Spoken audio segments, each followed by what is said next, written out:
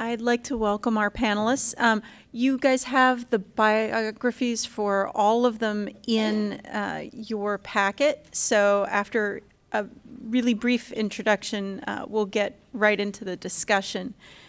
So you've got more time to hear what they have to say, and you can find out a little bit more about them in your packets.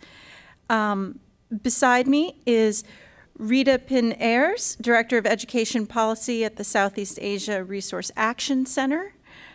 Next to her right, is Janelle George, Senior Education Policy Counsel at the NAACP Legal Defense and Education Fund. Next to her is Stan Litow, Vice President of Corporate Citizenship and Corporate Affairs for IBM and President of the IBM International Foundation. Beside him is Michael Petrilli, President of the Thomas B. Fordham Institute. And Linda and Patricia are going to stay up with us until, oh, I'm sorry, I totally skipped over you. Apologize. And the lady in the middle is Laura Evangelista, principal of the Flushing International High School. I want to open this up first with a question for all of our panelists to sort of respond to what we've heard. Talk a little bit about the best leverage points you see in your work for how to increase equal access to deeper learning for students, particularly some of the students that we've heard about with so much potential and the ones who are so often left behind. And we'll start with you. Okay. Can everyone hear me? Okay. Just make sure you're talking to your mic. All right. I thought I was actually going to speak last. But so in terms of, I think, some policy levers for increasing deeper learning, I think resource equity is certainly one of the biggest ones that we need to address in this country. Just the idea of having adequate resources for our students, especially those who are most disadvantaged. And I know Janelle wants to talk on this, so I'm not going to focus too much on it. The other two levers that I really want to address is that we need to better understand who our students are in the classroom. I mean, this is, or last year actually, was the first year that students of color became the new majority in the United States public schools. And so we have to address that changing demographic. We have to realize that there is such huge diversity, but we don't have good data on our students still. So we have an outdated system of looking at students by categorizing them into major racial categories, of not looking at the intersectionalities of race and gender, of English language learner status and race, and disability in English language learner status, for example. So at CIRAC, we've been really pushing for more data, more disaggregated data to look at the different Asian American categories, for example. I mean, Patricia's presentation really gave a nice example of how you can have such diversity within the communities, especially within the refugee communities. And so, for example, we have over 1.2 million Southeast Asian refugees here that have arrived to the United States. And yet there is very little data out there in the schools about them. I mean, growing up, you know, most people assumed I was Chinese. And so it was one of those things where I think the data also lends to being able to teach in a culturally and linguistically relevant manner, which I think is another important policy lever, is that we need to have that sort of training for all of our teachers, not just the ones who are teaching English language learners, because we don't know exactly you know, who's coming into the classroom, right? We know that the population is extremely diverse, and so we have to have all of our teachers and our principals and administrators prepared to address that diversity. Great points. And can you guys hear me too? Yeah, you're good. Okay, great. Thank you for the introduction. Thank you, Rita, for your comments. And I'm actually going to follow pretty closely on those comments. So I work for the NAACP Legal Defense and Educational Fund, or LDF, which is a civil rights organization founded by the late U.S. Supreme Court Justice Thurgood Marshall. And LDF successfully litigated the Brown versus Board of Education case. And I just want to quote a portion of the majority opinion, the unanimous decision for Chief Justice Warren, because I think it's relevant to our conversation.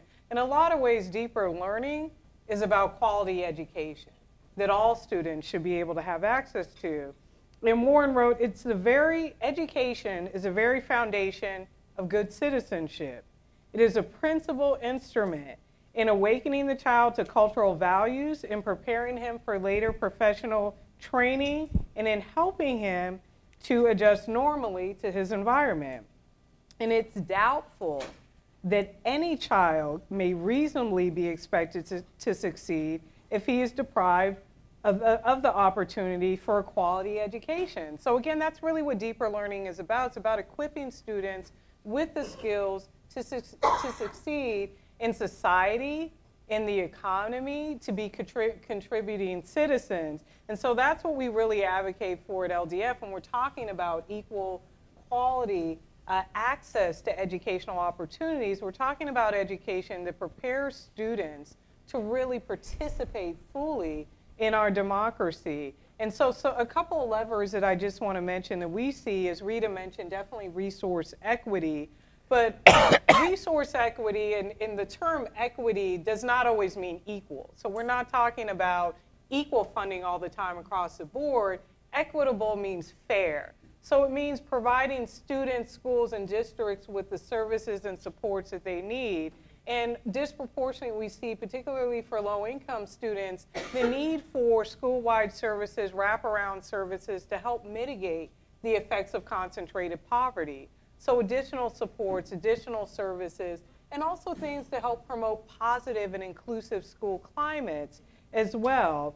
And also really working towards another approach that we're taking and looking at, whether it's current legislation or other local and state policy, it's really helping to dismantle the test and punish approach to really see, without moving away from accountability, to really see a move towards dismantling that infrastructure really that undermines promoting broader curriculum, broader engagement, and broader learning, and really independent student thinking, and really allowing us to have a little bit more space to learn in new and creative ways and give teachers a space to promote different ways of learning without fear of sanctions or other things that might be imposed as a result of that really broader approach, and really a student, and I think Rita was referring to this, a student-centered approach. It focuses on the students. And I also think that this is reflected in the reports, not an approach to teaching that's very narrow, designed narrowly, and really not multidimensional, but that's just designed to respond to a test, but approach that's richer and broader and really will serve students well later in this increasingly diverse global competitive economy. Great. Well, first I just want to thank Linda and Patricia for their papers. Can you talk a little louder to your, yeah. I want to thank you both for your papers, because when I read them, it was so exciting to see all the work that we do in our school and our school community every day outlined. This is what we truly believe in our community and that we've been doing with students for over 20 years. There's over 20 international high schools and academies that work with English language learners across the country now. And we follow truly a student-centered and whole child approach with our students. We use a performance-based assessment system that really reflects the deeper learning skills with our students. So mastery of content, critical thinking, problem solving, communication, perseverance, and knowing how to learn. We also use a mastery-based assessment system even within our school so that we can give ongoing feedback to students on those skills and how they're growing in those areas. The key to our focus is really looking at the student and seeing what they are bringing into the classroom as a resource. We don't focus on what they don't have. Okay, so they don't speak English when they come to us. But but they are fluent in a language that many of us don't know how to speak. And often it's not just one language that they're coming in with. They're coming in with multiple languages already. They have resilience. And I know that many of them bring in life skills at a young age in our high school that I didn't develop until much later on in life. Our classes are focused on collaborative group projects, looking at things deeply in complex ways, connecting things to the real world. This teacher-created curriculum is experiential. It crosses the disciplines, and it results in authentic products that students have to defend and speak about to an audience. These are often projects and skills that are emphasized maybe in more affluent schools, but we know that our students can do. Again, just because they don't speak English doesn't mean they can't think in complex ways and have high-level engagement in interesting tasks. We believe that our students' native language is a true resource and should be brought into the classroom and continue to be developed. They're exposed to English through language and content integration. There's no need to separate basic skills from rich content. That's where people learn language best, is in context and using it in a real purposeful way. We have students collaborate with each other, they reflect on their learning, and again, for us, they graduate through a series of performance tasks, an original research paper, an original science experiment, a literary analysis paper, a math model, a personal statement. They all complete career internships and do internship exhibitions. They have a native language project that they present, and also an arts piece, because we feel that arts is also a very important part of the curriculum and the development of our students. These are the skills that we know they need to be successful in college and career, and so that's what we focus on in our classrooms daily. In addition, the other high leverage piece that I think we focus on in our school is providing the social emotional supports that we know our students need. Many of them are coming from very traumatic lives, either in their home countries or from coming here or dealing with the difficulties of poverty, family separation, so many issues that our students and challenges that they have to handle on top of learning a new language, a new culture and content, and preparing for college. So we provide those supports in schools with as many, in our schools, with as many wraparound services as we can. But we have things built in like an advisory program where all students meet regularly with an advisor where they can talk about some of these issues and get support in these areas. We use a restorative justice approach with students and restorative practices throughout all of our work. And we have many partnerships with outside organizations and CBOs. We really, you know, it's funny that you talk about not belonging, because I feel like one of the things, there's a giant mural that our students created in our doorway, and it says, "Where we belong." And that's what we really try to do at our schools, create that culture of belonging for students, because we know that once we feel that they belong, they're going to stay with us, you know, and then we can do the work and the skill building that they really need for beyond our doors. We know that this cannot be developed without developing our staffs. And so there's real capacity work that has to happen with teachers, and that has to happen in a collaborative way, just the way that Linda described, where teachers are looking at work, giving each other feedback, trying things out and not afraid to make mistakes, and working together to develop these complex tasks and curriculum. And you know, I'm here because I really want to tell you that this is possible and it works, and we've been doing this for a long time. You know, in New York State, it's, you know, they struggle to get 35% of their L's to graduate within 4 years. And at my school and across our schools, we regularly graduate students in 4 years at a 70% graduation rate. And when we're looking at 5 and 6 years, we're in the high 80s. All of our students apply to college and are accepted to college. Many of them enroll. You know, again, some of them have to wait because maybe they may be undocumented and, you know, financial issues. But many of them go on to college and are successful there. And this is just, I wish I could see this more broadly in more schools, because I know every day that our students can do this work. Thanks. Okay, I'm going to talk a little bit about economic opportunity, and it relates directly to the papers that were presented. I work for the IBM company now. I was Deputy Chancellor of Schools in New York City, I did run an advocacy organization. I did work for the mayor. I did work for the governor. But from the standpoint of a large company and U.S. competitiveness, we really cannot wait in terms of solving the problem of providing more equal opportunity for more young people. And there is a role that the business community can play.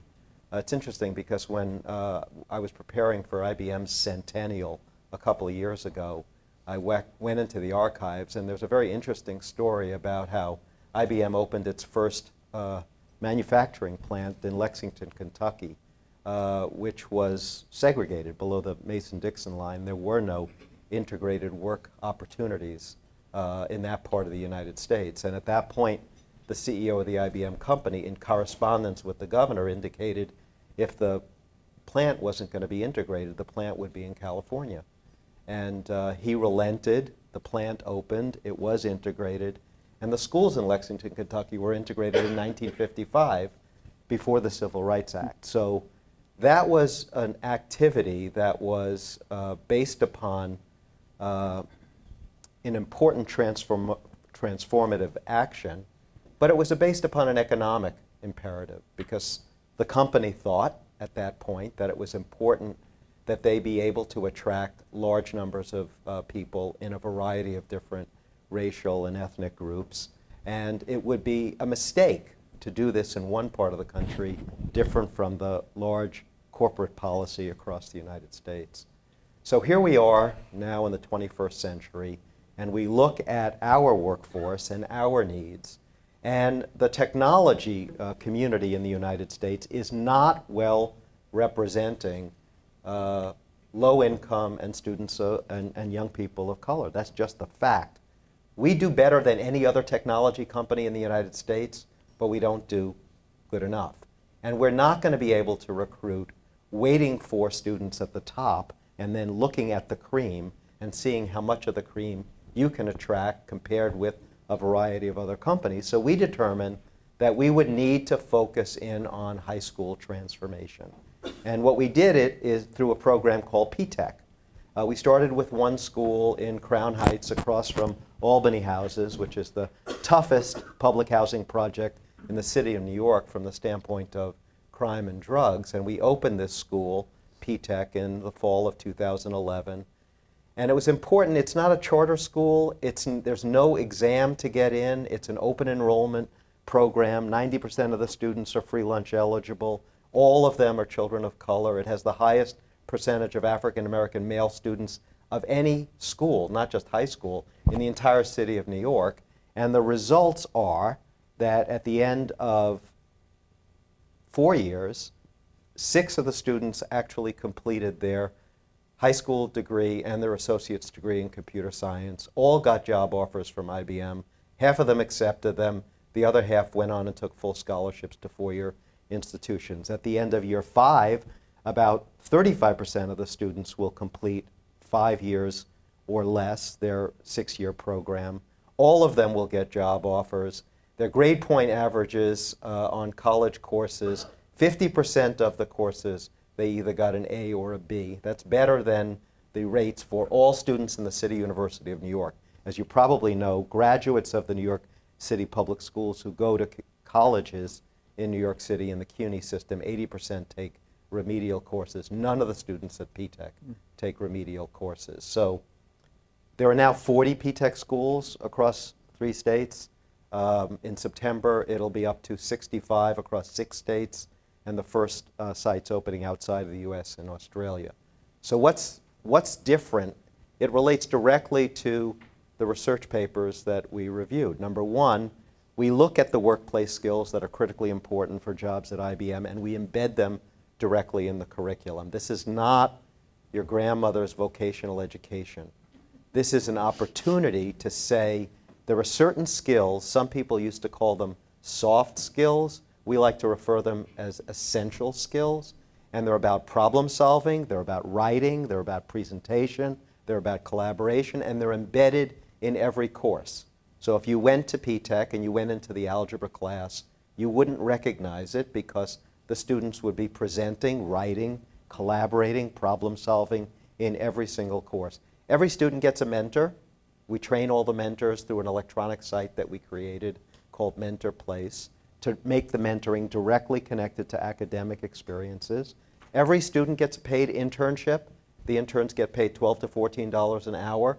They work and prepare about 3 months for their internships. The evaluation that we did of managers for the interns demonstrated that their job skills and performance was equal to juniors in college, even though this was the summer between their junior and senior year in high school. And then when they complete with their associate's degree, they're guaranteed first in line for jobs at IBM. Now, why is it first in line as opposed to a guaranteed job? Because our lawyers said you can't guarantee a job. On the other hand, every single student who has the skill will get a job. Now there are 80 other companies sort of following this model. Why is this important? It's important because in 1970, 6% of low-income students at age 24 had a college degree, and 45 years later it went to 9%. So it's just not working. Only 6% of low-income students at the end of 6 years get a STEM job. That's where the high wages are. That's where the real economic opportunity is. So it's just not working. Now, the students that we hire with their associate's degree in computer science, their starting salary is $53,000 a year. They all got $1,000 signing bonuses when they start, and they're doing great. It's a career opportunity, and it's a real pipeline.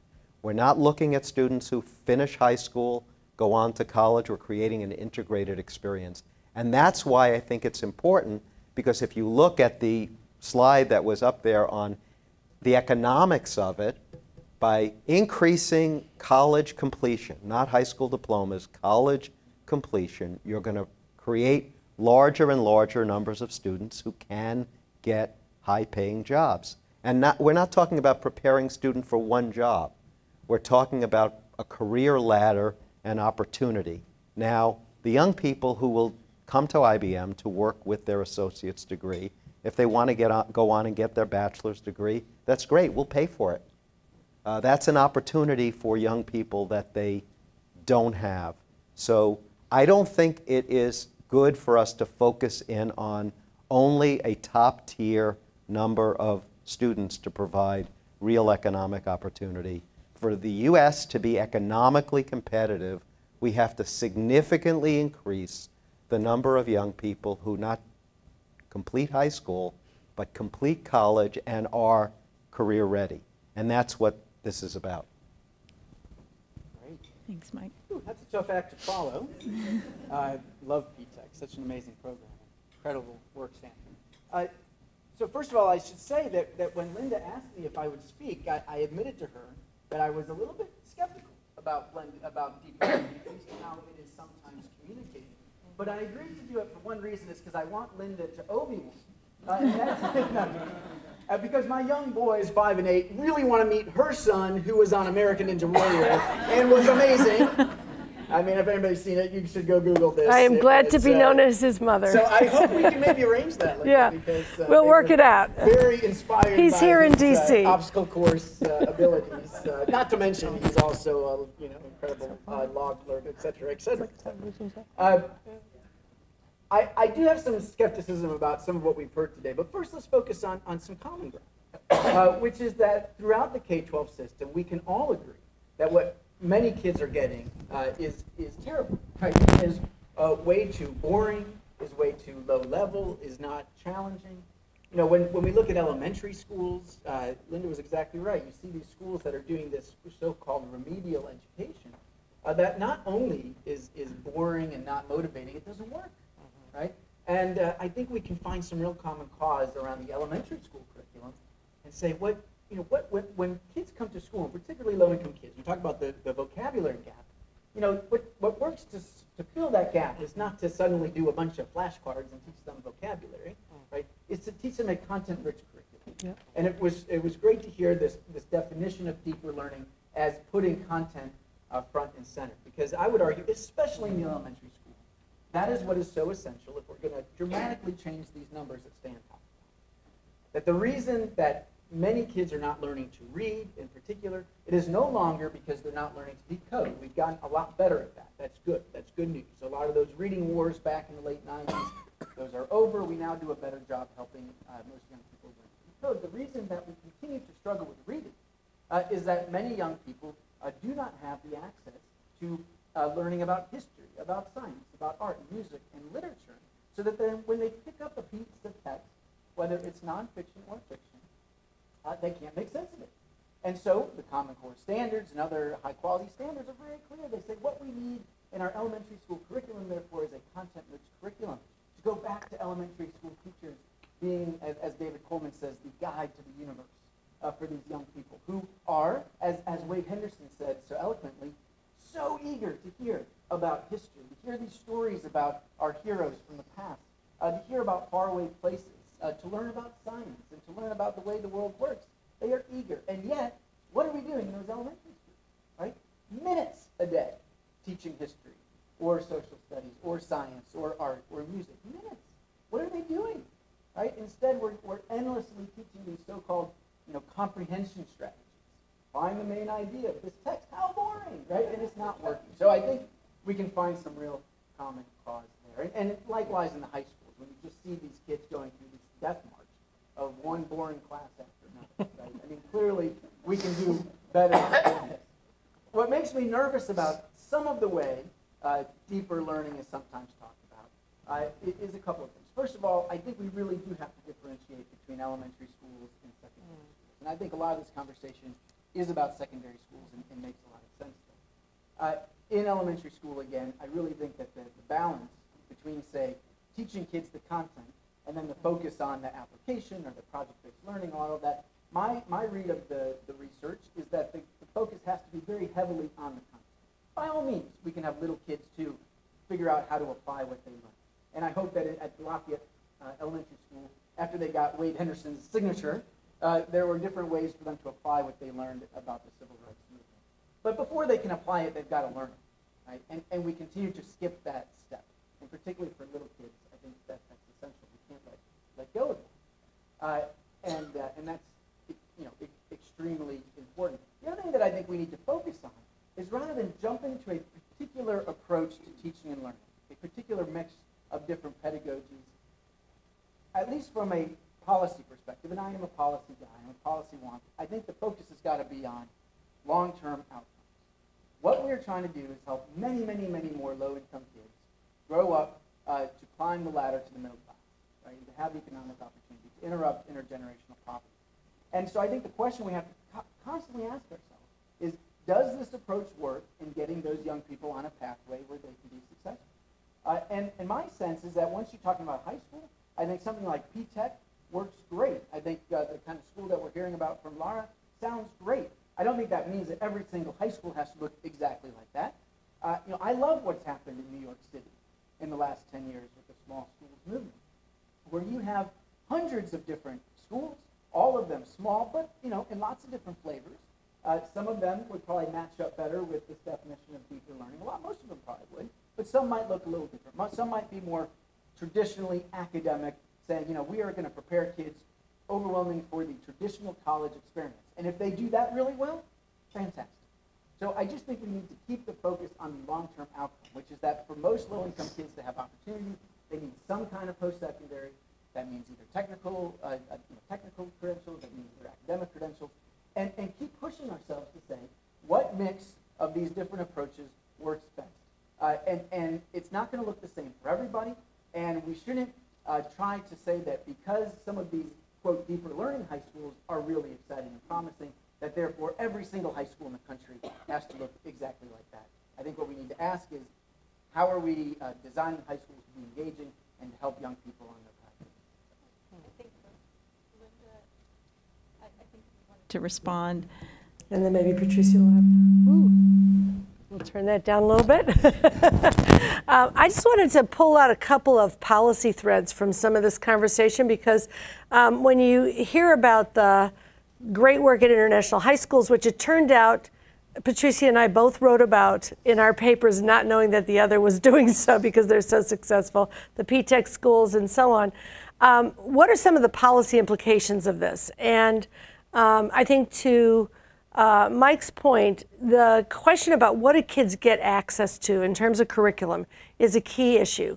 There was a lot of research done during the last decade about how, with the high stakes testing around English and math, a lot of schools, particularly low income schools, got rid of science, got rid of history, or really squeezed it down to the minutes a day. The arts left, the libraries disappeared because fiscal budget cuts were converging with the pressure to get scores up on reading and math tests.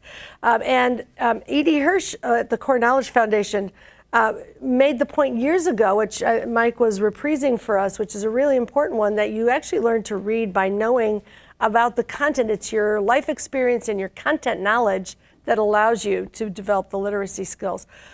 So losing that rich curriculum has been a challenge. And one of the policy issues we have is to replace a full rich curriculum in all of our schools and make sure that kids are getting access to all the different disciplines and the ways in which we learn, which are, as I said, sort of modes of inquiry in and of themselves. And then doing that in a way that what they're learning is applied. And your comments, Mike, made me think about the core knowledge schools, which I've seen in a number of states, which have wonderful, applications of deep knowledge that they're engaging in. So then how do we get to that? Well, we have to rethink accountability in a couple of ways, and I just wanted to mention one or two things that are emerging. A number of states are going to more of a multiple measures approach to accountability, where they include a variety of kinds of academic outcome measures, sometimes tests that are emerging to be more thoughtful and open-ended and calling on more problem-solving and critical thinking abilities, along with English proficiency gains, along with, it would be nice if everybody had a bilingual seal of literacy, as California has, which is another way to maintain both. 11 other states, that's great to know. But we're also in California, for example, in that system, measuring the number of kids who complete high school, having succeeded in a college-ready curriculum and having completed a whole sequence in a career technical high-quality curriculum that meets a set of standards. We're looking at whether schools are offering a rich curriculum as an accountability measure, because we have reason to believe it will translate into these other outcomes. So I think as we worry about how to scale up these great programs, we should begin to think about what will be the new levers for encouraging states and local communities to really tackle these issues that we know are important. Well, I have a suggestion. Right now in the United States, we fund all career and technical education through something called the Perkins Act. And it distributes about $1.3 billion around the United States, and it goes out purely on a population basis. So if you have lousy programs, you get the same amount of money next year that you did the year before based upon population. There is a movement to reauthorize Perkins and to change how the money goes out. And instead of saying just based upon population, you should get it if you link your programs to labor market information, like where the jobs are. That might threaten some cosmetology programs, but that might be okay. Not in Hollywood. Number two, grow those programs. Number two, to be able to have some metrics for performance. Number three, to align your high school program to your college program, so you're actually creating a scope and sequence that's going to lead to a degree.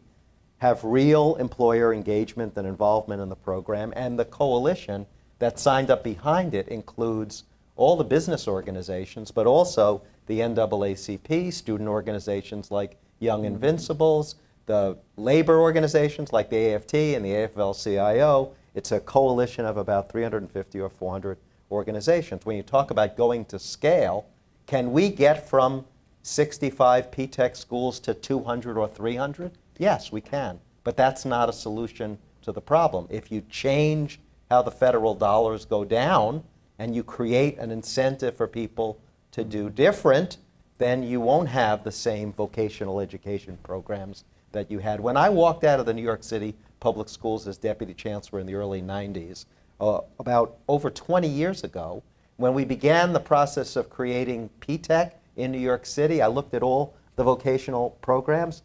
95% of them were exactly the same as when I left. Yeah. Now, why would you do that if the entire economic structure in the United States was changing? You can't do it without adapting, and that's what I think changes in Perkins And to your would do. point about wanting to hire, young people in the business, there are a lot of U.S. companies that would like to be able to hire more U.S. students and are tapping global marketplaces. I was with yesterday an former executive from Cisco who said that's our goal, is that we can begin to hire more U.S. students rather than having to fight for H-1 visas, which in California, in one day, all the visas for the year are gone.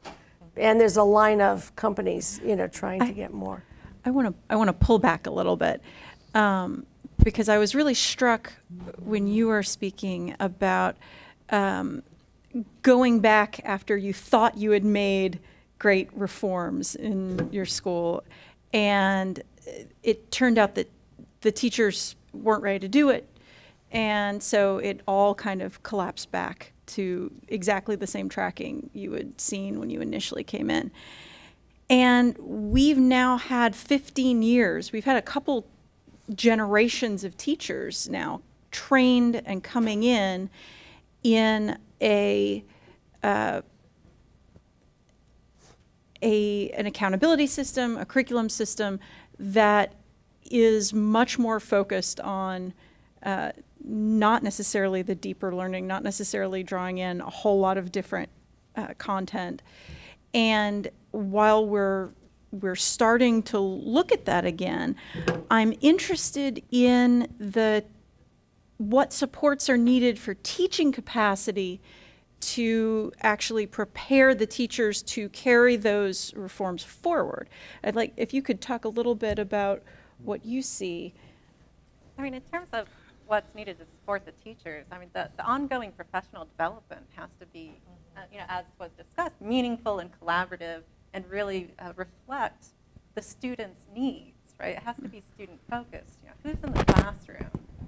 Teaching like was mentioned, a heterogeneous classroom, right? So a lot of folks, I mean, as I was a teacher, and I remember I was not prepared at all for the students that came into my classroom from very low-income families who thought that they could not survive or live past the age of 18, right? I was not prepared for that. That's something that, could have been, that I needed professional development on, right? Is teaching to those students in terms of supporting them emotionally, supporting their needs that are brought in from outside of the classroom. The majority of our students now are low income, and they're very diverse.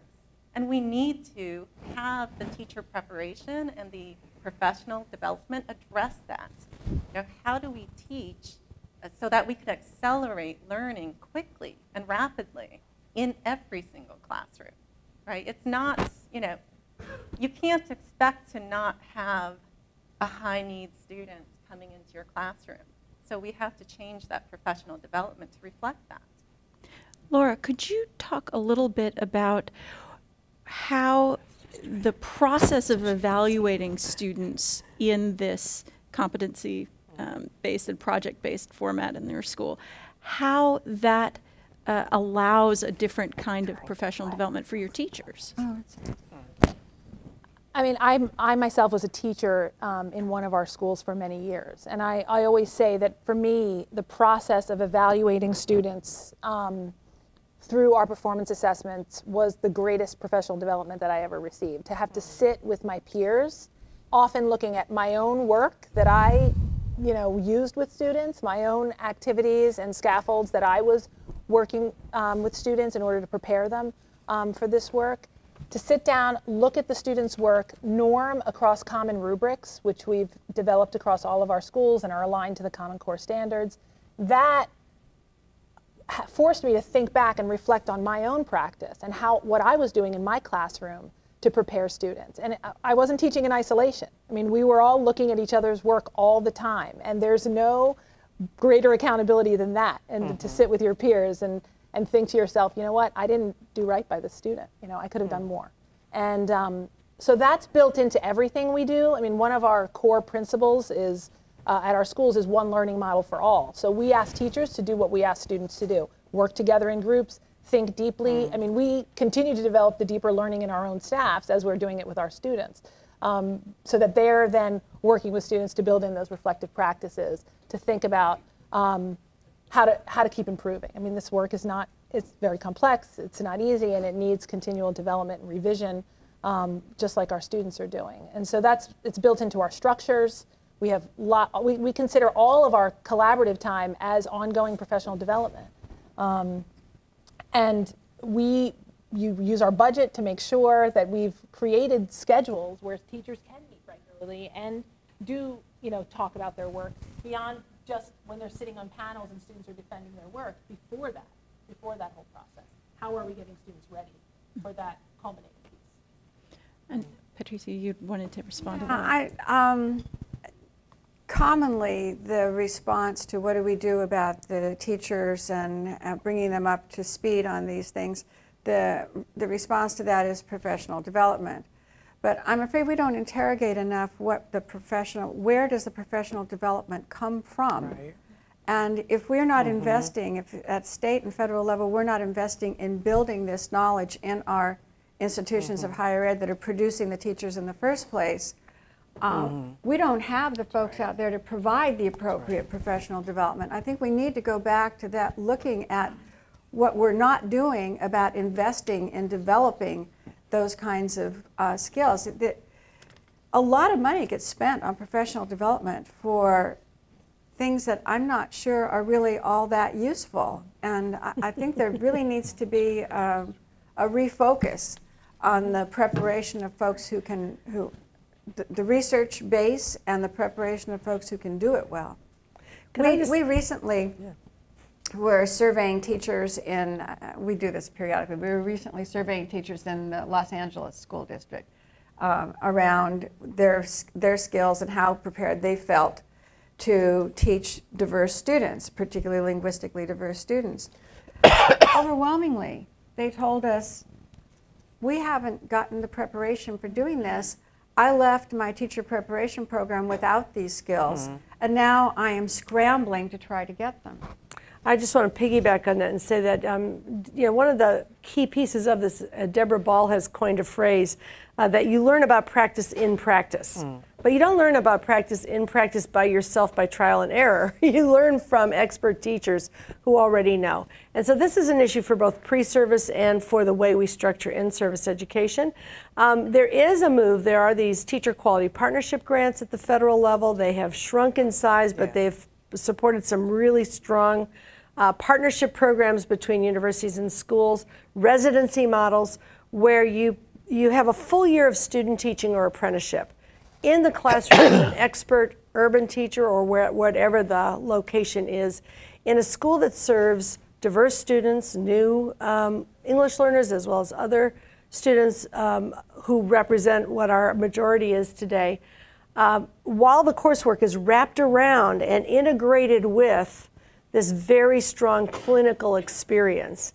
And what we see when that happens is that teachers come out knowing how not only to think about these issues, but how to do the things that are needed to teach English learners with sheltered strategies or whatever the strategy may be, or it may be in a bilingual immersion. In San Francisco, there's a set of programs like this where 2 universities are working with the schools in bilingual immersion settings, training special ed, math and science teachers. Some of them are in international schools, learning these practices that are rare and need to spread so that the next generation will come in that way. But that means dramatic change in teacher education, regulation and accreditation, and all the other levers that one can apply. Because when teacher ed came into universities in the 1950s, it became very much coursework, theory, very tenuous relationships to the field, and some places have changed that.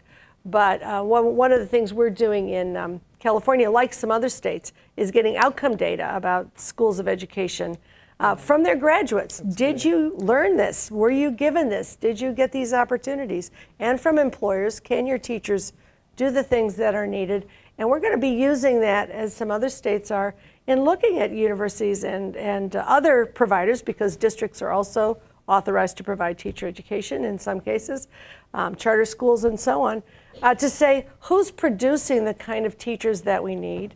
Teacher performance assessments are used in our state as well that evaluate this in performance on the job.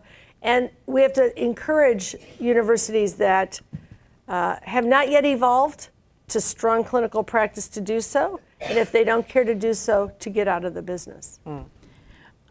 I know that a bunch of you wanted to respond to that, but I just want to go to Janelle for 1 minute. I mean, we're at a point of a whole new wave of litigation on equity and on adequacy, and we're seeing the courts start to consider a lot more even aspects of pedagogy, aspects of teacher training and salaries, and more about the meat of what's going on in schools than we have ever seen before. And I wonder if you could talk a little about where you see that going and what role we could expect the courts to be able to play in this sort of equity and deeper learning discussion. Yeah, I think that that's a tough question. I certainly think for advocates, it's important to emphasize the value of quality learning, deeper learning, and have that as a component in terms of talking about what resource equity looks like. And I really want to go back to that phrase, deeper learning is inequitably distributed, because that's such a key part. So LDF litigates a lot of cases, including one point I did want to make in terms of smaller schools.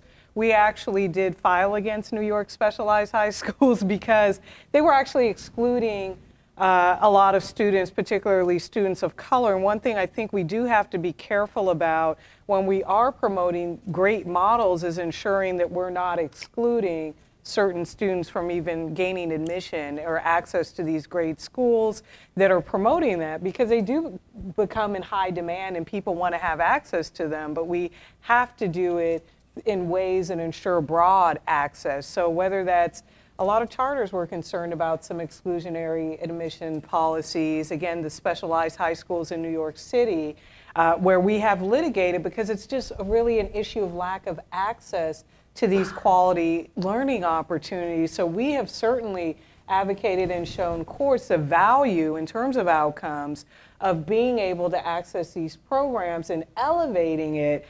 I think it's really hard to say where the courts will go in terms of weighing that. I think that that's a battle that we fought decades even before Brown, where we argued that even having equitable resources, them being separate in and of themselves was inequitable. So really emphasizing things like the value of diverse classrooms, how both students, all students of races and all races and ethnicities benefit from that.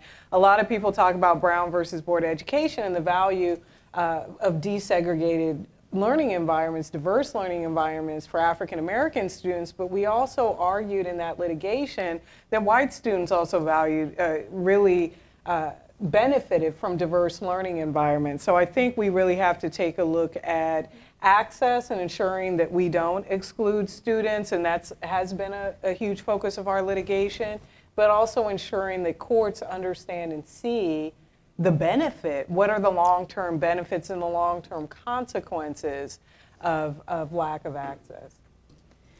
Thanks. I want to open it up. I want to continue this conversation, but I'd like to open it up in case anyone has any questions. I think there's a microphone in the back. I don't know whether it'll be brought around or...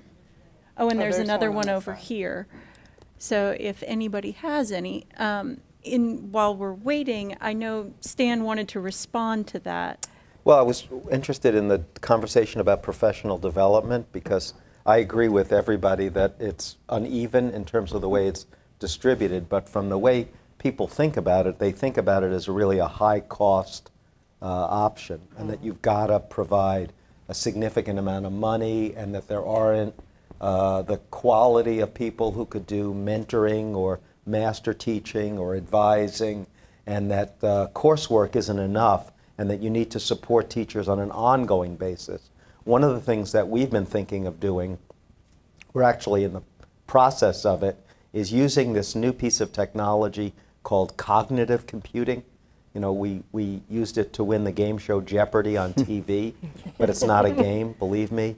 We're working now with a group of oncologists at some of the best cancer hospitals in the United States to actually create an advisor for oncologists so that they have easy access to all clinical trial information, all cancer diagnostic and treatment plans converted using data analytics and natural language. And when you think about that, that can be actually a teacher advisor.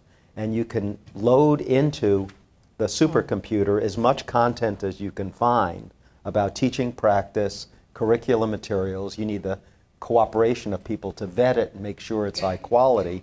But then you can actually respond to individual questions that a teacher would have and have a personalized mentor or tutor using cognitive computing without asking for name, rank, and serial number and getting people nervous about teacher assessment. But that could reshape teacher professional development. Thanks. And could you say your name and who you're with? Yes, good morning. Ramona Eagle, and I direct the D.C. Charter School Association. My dear Linda, thank you so much for coming here.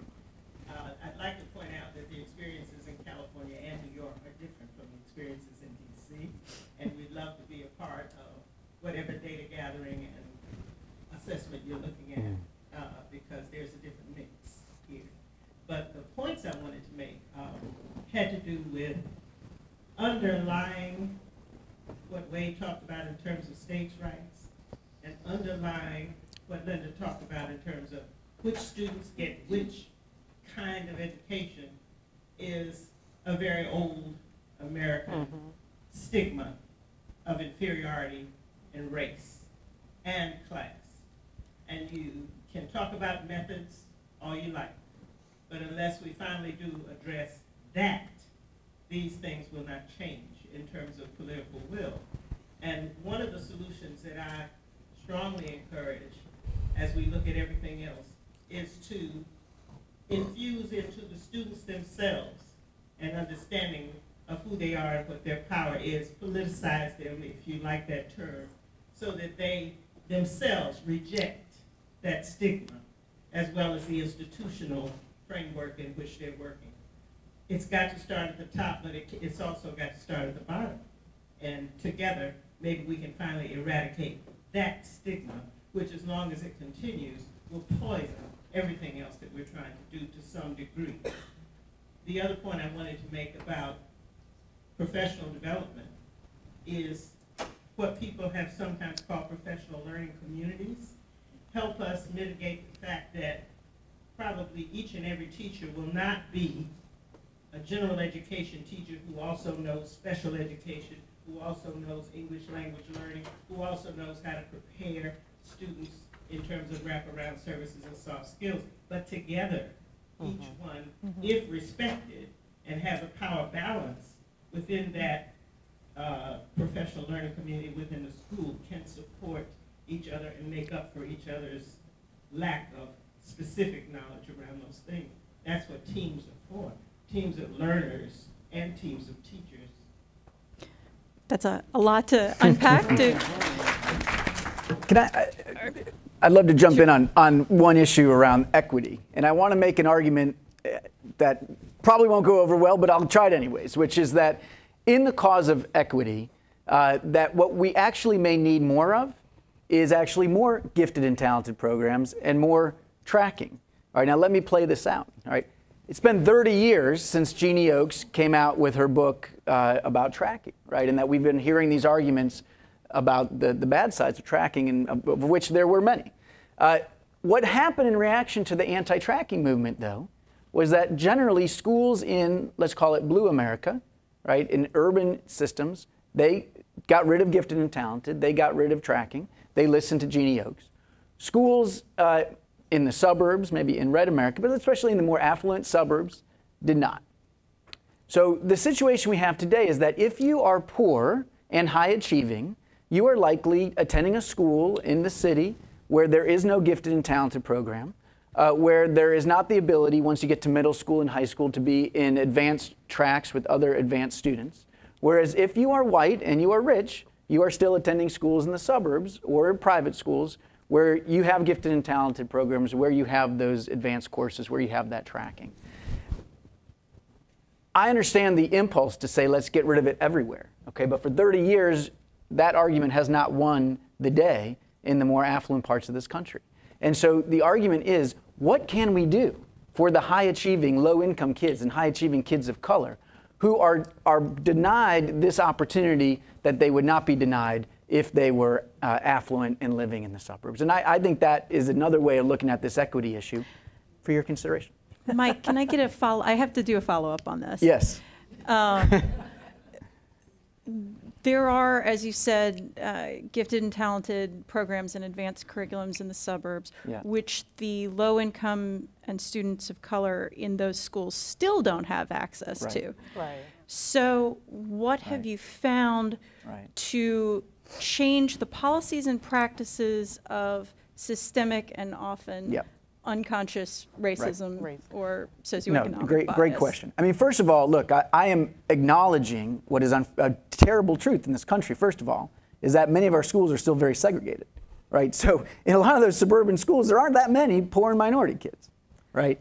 And in the urban schools I'm talking about, there aren't that many white and affluent kids, okay? So, I mean, you know, it's one thing when you're talking about diverse schools. It's another thing when you have the de facto segregation we still have in a lot of places. All right. The other issue is look at what's happened in New York City, for example. The current policy for gifted and talented is they have one cut score for what it takes to be gifted and talented across the city. And not surprisingly, in the much more affluent areas, in the Upper East Side, there's lots more kids getting into those programs. A different way to say, instead, let's say take a top 10% route. Let's say at every individual elementary school, we're in some kind of measure, we're going to identify the top 10% of kids and make sure that they have access to special programs. And that would be a way to get lots more poor and minority kids opportunities for acceleration, for et cetera, that they would not otherwise have. This is such a big topic that we could spend more time than we have, but I just want to offer one thought. First of all, that's how they used to do gifted and talented in New York City pre-Bloomberg, so we can go back to another time. But the real issue is, I remember when I fought to get my own kids in those programs because the curriculum was different, right? And you go to back to school night and the teachers would say, this is where we give your kids, we teach them to think. And I always would say, well, what are you doing in the rest of the programs? And the real question is, why do we deny access to a thinking curriculum to kids in every classroom? Totally agreed. Right? Totally agreed. And so we're on the same page. And I think Common Core helps, right? I mean, can I just say one thing, though? We can't ignore, to the comment that was just made, the role of race in this. It's not accidental why certain children ended up where they did. Right. It's deliberate placement. And years prior, decades prior to filing Brown versus Board of Education, there was a lot of debate whether we focus on access to quality resources or we focus on integration and diversity. And so we know what the ultimate decision was, but we can't ignore the intentionality and, as you noted, the institutionalized and systemic racism that continues to fuel the policies and practices that we see today. That's really at bottom what it's about, and that's what we're trying to dismantle. Again, we filed litigation against the specialized high schools because certain students were not getting access to them. You can walk in the doors of many New York City schools, and even though students of all races are in the same building, there's still essentially segregated. You walk in one classroom and another classroom, and it looks like segregation is still very much alive. That's very intentional. When certain students have access to the means to prepare for these entrance exams to certain schools or to get access and tutoring in order to succeed, and we can't ignore that. Well, the fact of the matter is... I want to get one more question in because we've got, and I'll give you the last word. Thank you. This will stay in that same context. So my name is Robin Enns. I'm with the National Urban League. I am going to invite you all to let me speak not with the National Urban League hat necessarily. I am from Kansas. My parents, grandparents, and people who came before them were all educated in a segregated high school that prided itself on excellence, that was named after Charles Sumner. I know he has a space here, or there's a building here named after him.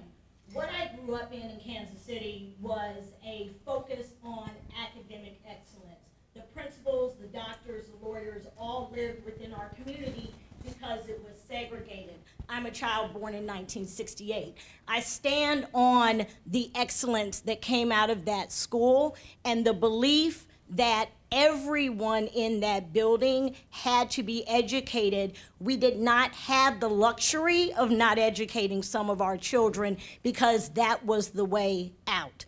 What I am struggling with as I approach my 50th year is that I think we lost something with Brown versus Board of Education, and I think you spoke on it. We got integration, we lost access. We lost access to information, we lost access to tools, things were reconfigured, and folks were left out who don't have access. What is happening in suburban schools now, in which I live, is that young people who are Black and brown and lack social capital are not getting access to information about the strong classes in the schools. They're not necessarily called gifted and talented, but there may be math classes and after-school programs that are only for those kids who are really, really strong or whose parents fight.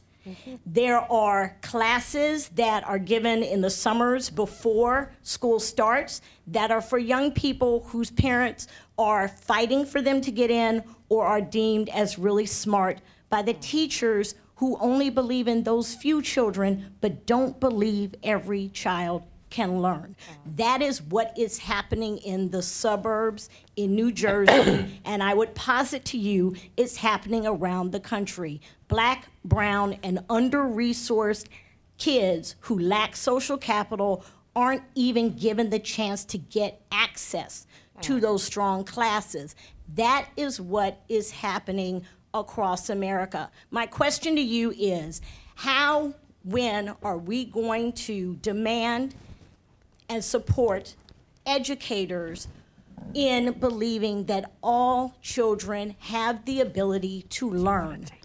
What can be done to ensure that? Because other than that, we're going to continue to parse our children into those who have access to opportunity and those who have access to just pushing a widget. Thanks. What can we do? Have any of you, if any of you have had experience specifically with ways that break down those kinds of barriers and create better access for students to better courses? So there are some examples of how we can address this, and I think it requires real leadership at the district level and with the principals to acknowledge that the problem exists and that they have to take the steps to address it. So what I've seen is in Federal Way in Washington, they have a fantastic policy that was put in place by the administrators, which is an opt-out policy for their AP courses. So they use a regular cut score, and then they say anybody who has, who's above that cut score automatically is enrolled in an advanced placement course.